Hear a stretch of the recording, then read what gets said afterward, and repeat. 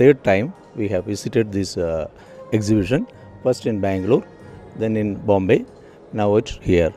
And we are doing this meat processing and also farming. At the same time, we are marketing this. Now we are constituting as a society to make farmers as a whole, to produce this with farming and this marketing of meat, to give these people very good meat for their food. That means the new FSSAI Act, comply with this Act, we are ready to give a very good product to these people, healthy food to these people. That's our commitment.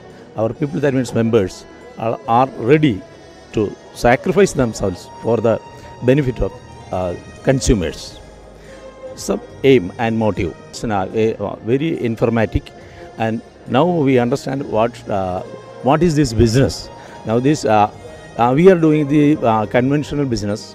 Now we know that this is a good way how to do a business in the new way and also in the modern technique.